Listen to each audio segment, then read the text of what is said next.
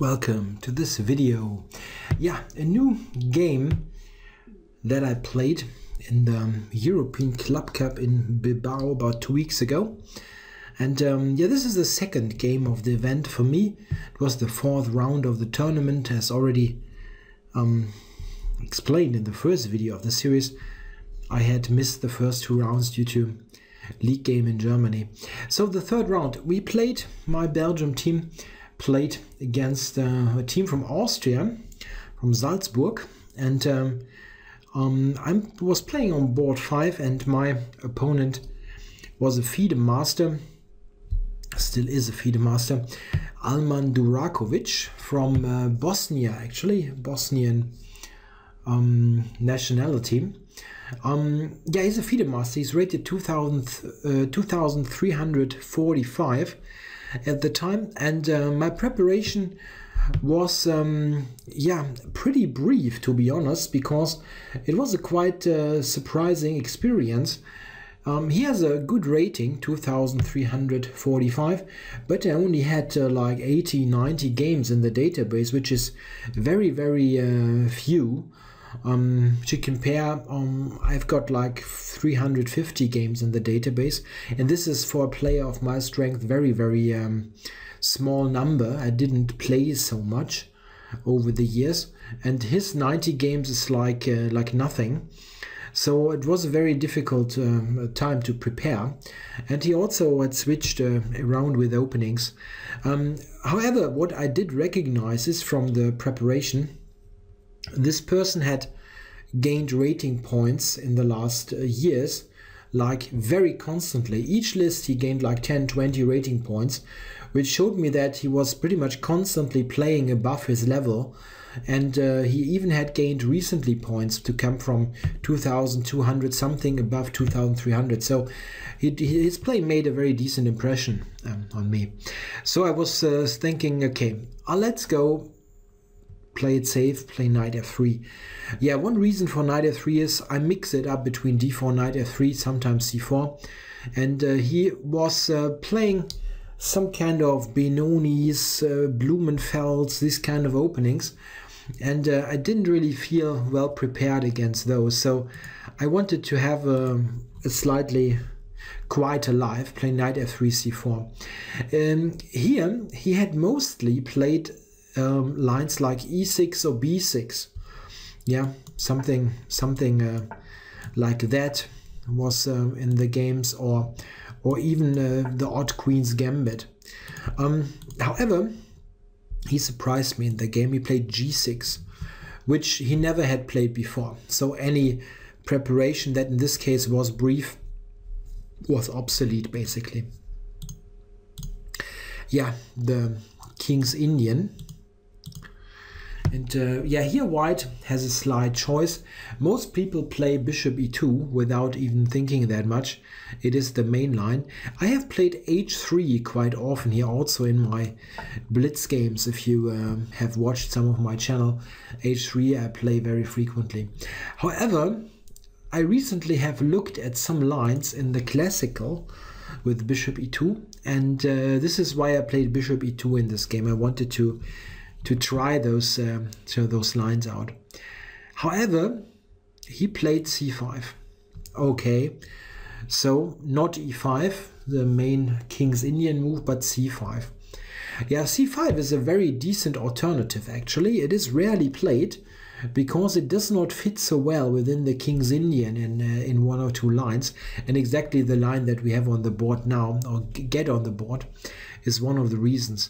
It is in fact quite interesting to play for black. If white plays d5, we transpose to Benoni, where black is already, I guess, quite happy to see the setup with bishop e2 and not with bishop d3, or let alone anything where the f-pawn is involved. So this is a pretty decent Benoni. White can play that, of course, but certainly something that black does not mind. And my opponent had experience in the Benoni. I quickly played castles, which is the main move here anyway.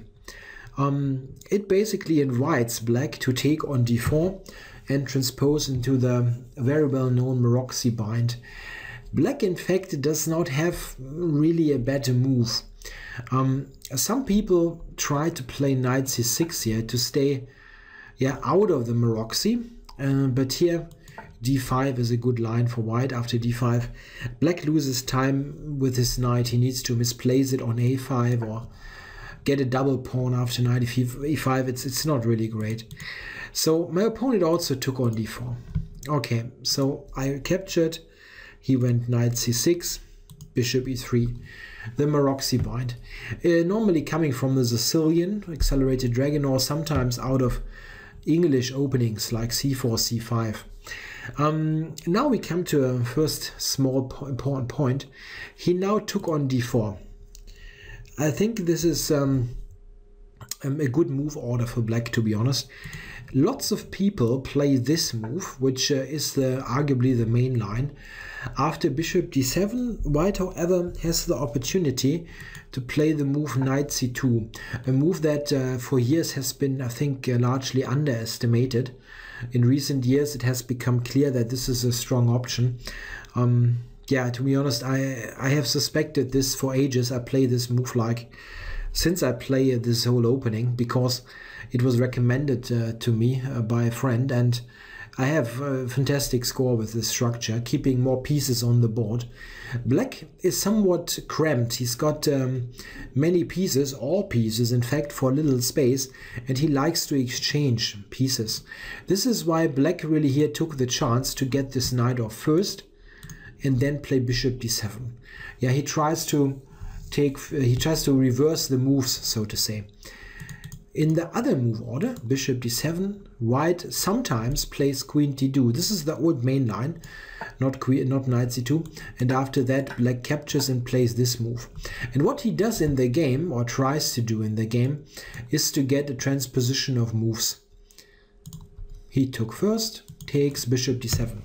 Yeah, and here I must admit that I had a hard time to remember if this move order has any substantial drawback. I actually looked this up now and found out that one way to try to punish black for this move order is the move queen to d3. I briefly thought about it during the game, but then I thought that, okay, come on, let's just play the normal main line, which is also a comfortable option. So I didn't go for that. The idea of queen d3 is that it lends additional protection to the e4 pawn. There might be something like that happening. Bishop c6 and now f4. This is a big difference to the queen placement on d2. With the queen on d2, white basically is forced to lend further protection to e4, like bishop f3, bishop d3, and here the queen is protecting that. Something like this is a rather attractive position for white. This was recently reached in a game between Austrian #1 Markus Ragger against Mamedov in Dubai 2014. I think this is probably a blitz or rapid game from this huge event. However, it's a good line. Yeah, this queen d3 is very interesting. I didn't go for that. I just played queen d2, sort of allowing the transposition to the traditional main line. Bishop c6 here takes the e4 pawn. I cover that. Black plays a5. Yeah, a5 is a typical move. What black wants to do is he wants to secure the c5 square for his knight. This square. This is the idea. The knight wants to come to c5. And this is what he's doing now. I played b3. Yeah, making sure that after a move like a4, I go b4 and have a good structure on the queen side, with the a pawn being potentially weak. Of course, he went knight d7, and here an important moment. It is clear that white has all the pawns on light squares, almost all of them, and the dark squared bishop, and you definitely very rarely want to exchange your dark squared bishop when you have so many pawns on light squares. So your dark squares would be severely weakened after the trade. I definitely want to keep the bishop on the board. So bishop e3, black played knight c5, and this also initiates a typical regrouping that he's now getting in. Queen to b6, rook f to c8, and queen to d8 back. So this kind of regrouping. Queen here, rook here, and then the queen probably wants to drop back. What is White's plan? White has basically two main plans. He can try to advance on the queen side with a3 and b4. This would be nice to get in. However, there's some pressure on b3 and the whole queen side. Not so easy to do. I am preparing this. I play rook a b1. He went queen b6, and now rook fc1. This is a good prep move that covers the c3 knight as well. Yeah, black played rook f to c8. Yeah, joining the action on the queen side. Yeah, here is an interesting moment. If I go a3 now, a3, you can look at this. It looks weird, but this is hanging. Need to be very cautious with moving pawns on the queen side. I want a further strengthening of the position. I went rook c2, rook c2.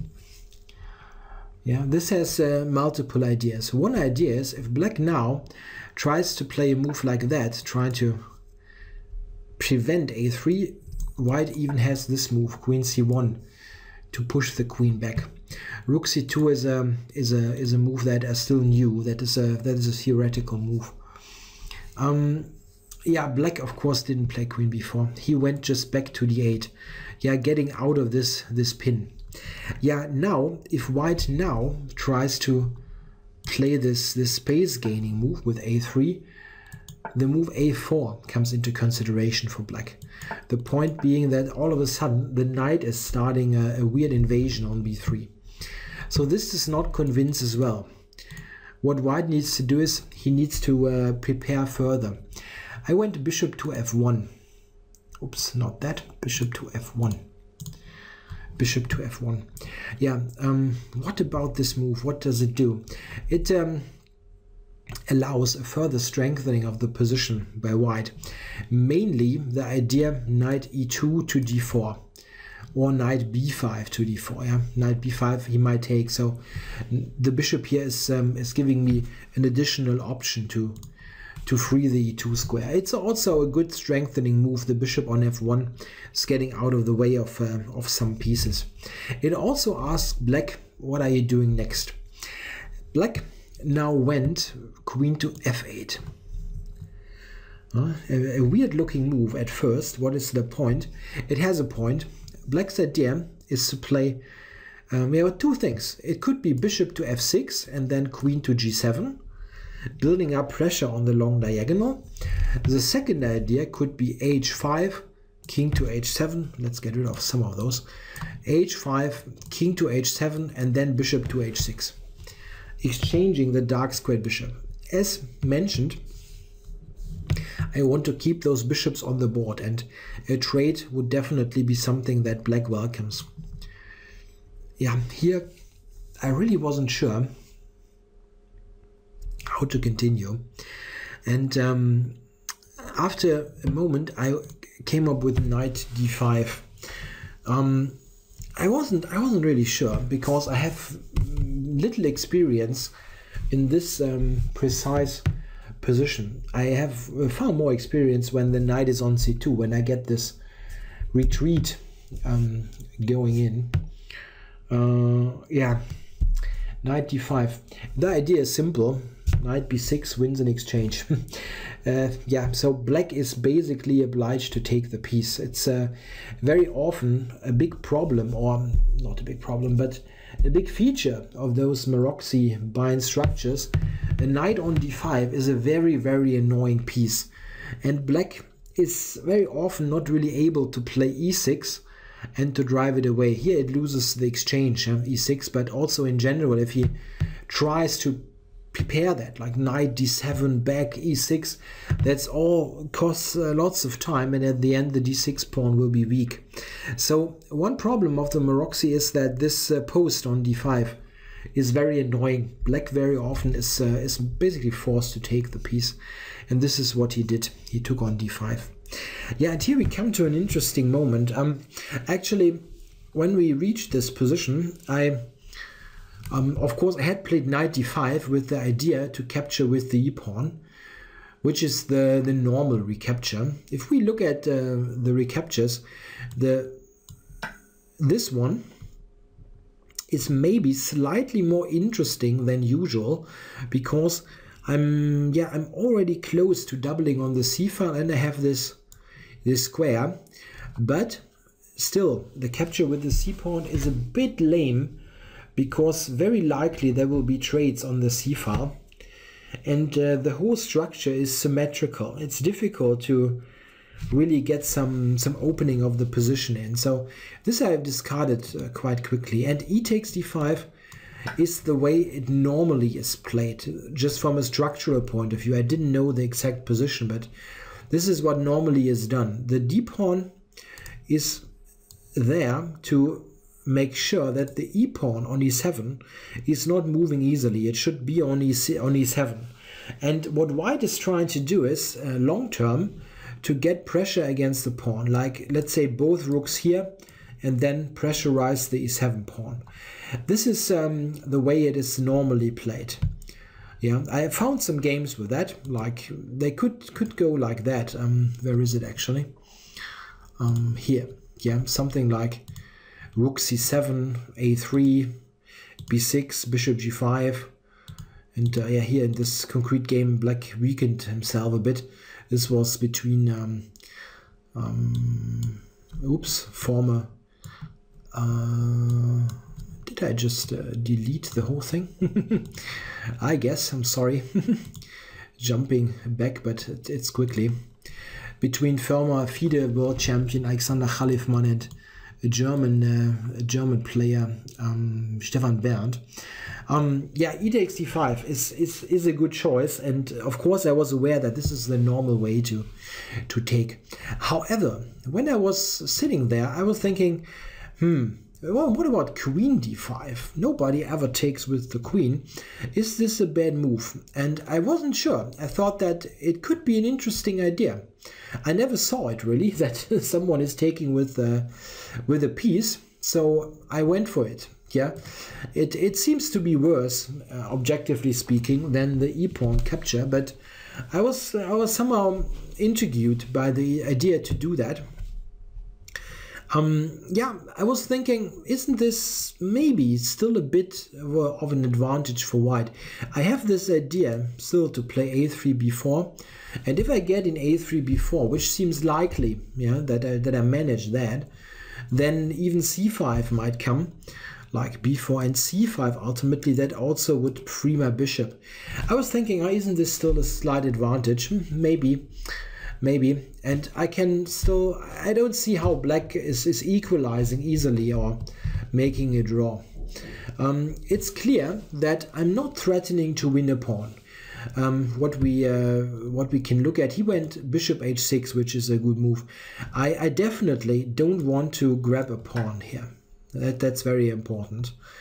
Yeah, black has, I mean, apart from the fact that this queen looks like it's getting trapped, I'm not sure at the moment if this happens, but also the dark squares are so weak, I don't want to do that. Also this for example, if we just look at this from a strategic point of view, black getting the bishop here on this fantastic square, this is just rubbish for white. White never ever should allow that. Black is far better here, so that's really no option. I want to keep it on the board, so bishop not taking, of course, but bishop f2. Yeah, here he surprised me. I didn't really expect it, the next move, but it was a good move. He played a good game here anyway. It was there was just one soft spot. Rook c6. I was surprised because I thought that this rook is somewhat clumsily placed when a3 b4 hits. But we see a3, he went bishop f4, b4, takes, and knight back to d7.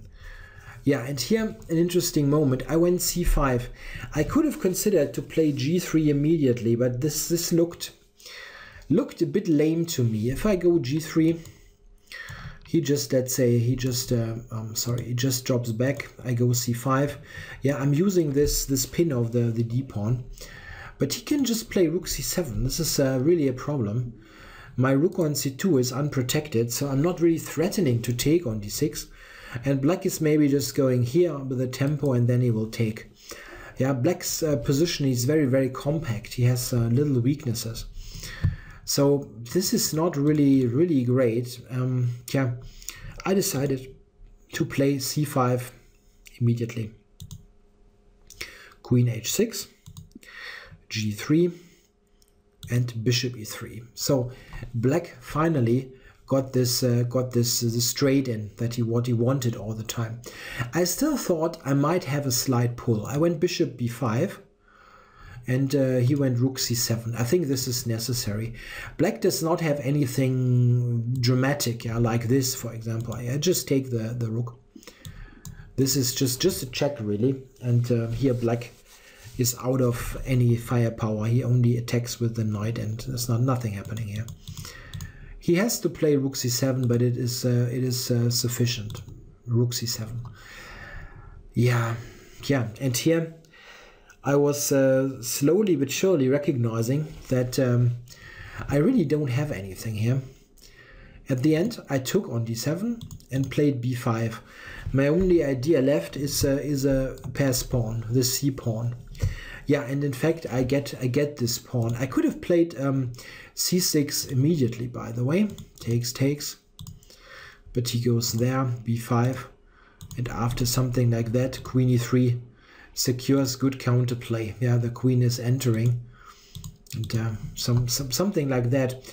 It's just like he's defending with all heavy pieces, and my king is also slightly insecure. I really don't have any winning chances here. It's debatable what's tougher. If this was maybe a bit more testing than what I did. I'm really not sure. Yeah, I played, as mentioned, I played b5 immediately. He played rook c7, and I went c6, establishing the pawn. Yeah, and now black has a very forcing continuation that he also played. Black took on f2, rook takes, and queen e3. Setting up this pin. Very annoying. Yeah, my rook is not participating here to support my pawn. Yeah, I went king g2, and he played queen c5. Yeah, we see that black's forces are working well together. Yeah, he's putting pressure on the c6 pawn. I really don't have any way forward here. I can, for example, if I trade here, he will take rook b7, and he just takes here and then marches the c pawn, which is a very drawish position. Probably it will end in a draw. I wanted to test him a bit more. I mean, yeah, not like I had huge hopes, but I wanted to try to play a bit more complicated. I went, instead of this queen capture, I went rook b7, played rook b7. Yeah, and here, yeah, I was hoping for something like queen c6, which is of course not very good. But okay, he didn't fall for that, of course.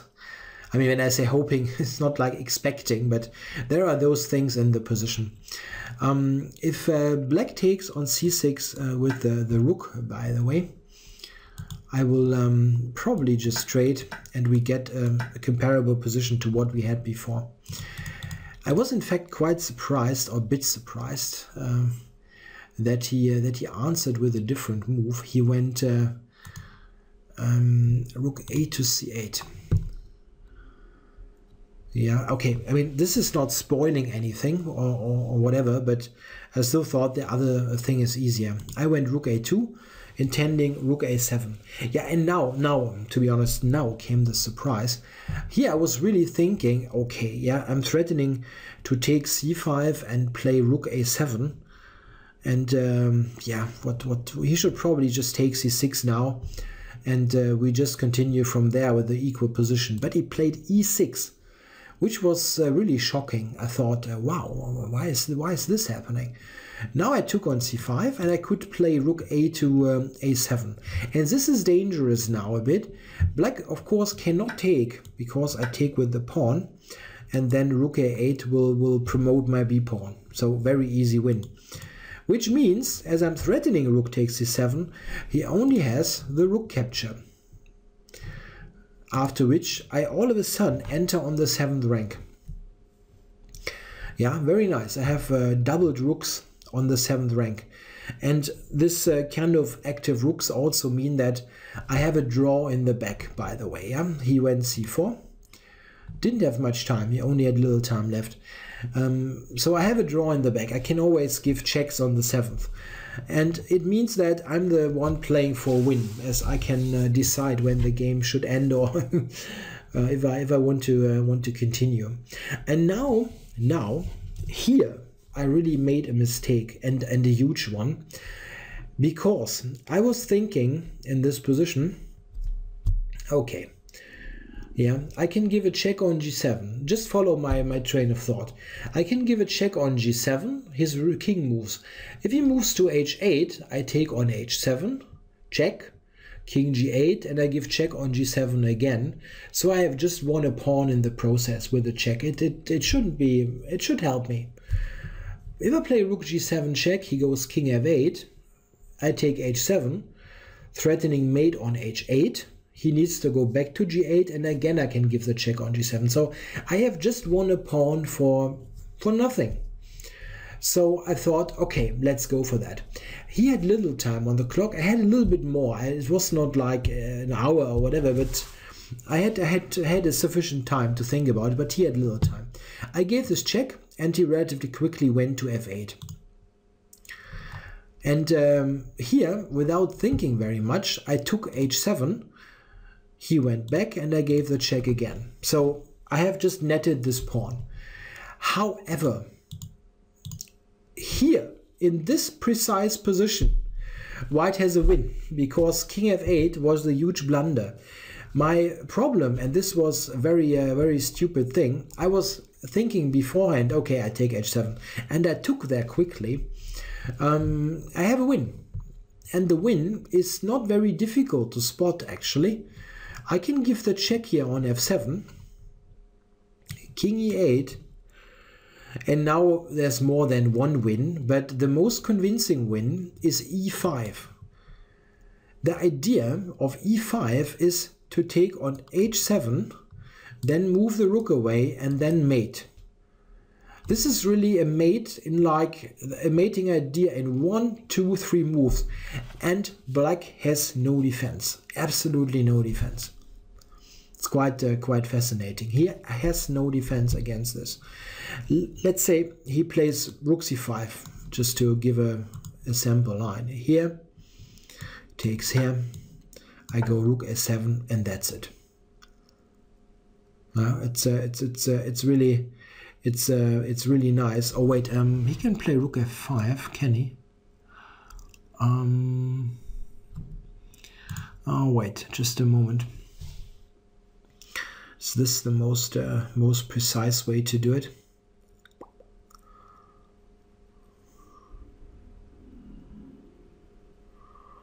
Rook a7, rook f5. I'm not totally sure. I can go here. This is strong. I really have the time. I have the time to cover f5, and then get in rook a7 and this. Okay, this is the point. Okay, so white is winning like that. However, I think instead of e5, by the way, I can also just take. That should also win. Here he has this defensive try, but this is of course far better than the game, and also should win. Yeah, my problem was really that I did not calculate really. I was just beforehand having this kind of logical train of thought, like I give the check and no matter where he goes I will win a pawn. And I didn't really think about it when he went king f8. I was just playing rook h7 as I had planned. Rook af7 would have won. Yeah, I took there, he went back to g8, I gave the check again quickly as planned, and now, whoops, he went to h8. Aha! Okay. And yeah, now that's it with the win, the direct win. Yeah, let's take stock. White is a pawn up, and he has doubled on the 7th rank, but how are you going to win? This is a super dangerous pawn. I really took a long time here, and at the end came to the conclusion, and rightly, I think the right conclusion, I just need to retreat my rooks and fight against the c-pawn. There is no other way to try to play for a win. Also, it should be mentioned that the match was a super close affair. At the end, it ended with the 3-3 tie. So needed to be very circumspect, not blundering something and let the c-pawn promote or whatever. So need to be cautious. I went with number of checks, and now to d7. Yeah, going all the way back, stopping the c-pawn. And now black really has counterplay. He went e5. This is a good move. King f2. Rook c3, and here we see the counterplay. The rook from c3 attacks the f-pawn, and this rook is also attacking the f-pawn. After king e2, he went rook f8, and this is a counterplay that is strong enough to secure a draw. It is really really nothing that I can do here. I went rook d3, which basically accepts the draw. I could also go rook d2, but then he will take, I take here. Note that this is a funny way to blunder the whole thing. Yeah, so better not. Yeah, I went rook d3. He captured, gave the check. Yeah, and here I have no way forward. At first I was thinking, okay, maybe I can go here, and after here, king d2, but he just has rook c4, and I have no way forward really. King d3, rook d4, and he will get the pawn back. Yeah, that's really not helping. At the end, I went here. Sorry, I took it. Check, and he got the pawn back. Yeah, here we actually, yeah, we could have agreed to a draw, but I wanted to continue a bit. I'm still a bit more active with the king, but black got the pawn back. My only very slight hope is the better activity, but of course black's king is in front of the e-pawn, so even if he loses the g6 pawn, it's not any problem. Yeah, he played normal moves that were totally sufficient to keep the draw. Yeah, g4, he can just give it away and now get with the king near the pawn. Here we reached the bare kings and agreed to a draw. So a draw in my second game. In fact, this match was really funny. It ended 3-3 as mentioned with 6 draws, but all draws were fought till bare kings, or well, till the end. Yeah. So a very tough match against this Austrian team. I think this was I think the draw actually was a very fair result in a way. He only here blundered at one move with king f8, which I failed to take advantage of, because I was not thinking at this point. I was just playing the intended move with rook takes h7, and I didn't really think about that this is a different issue, king f8 or h8. So it was a stupid thing. So here I could have at one point won quite easily. But other than that, the game was pretty much in in a state of equilibrium. It was very, very equal. I think he defended well. So yeah, a draw here. Fair result, I believe. I hope you enjoyed the analysis. Thanks for watching.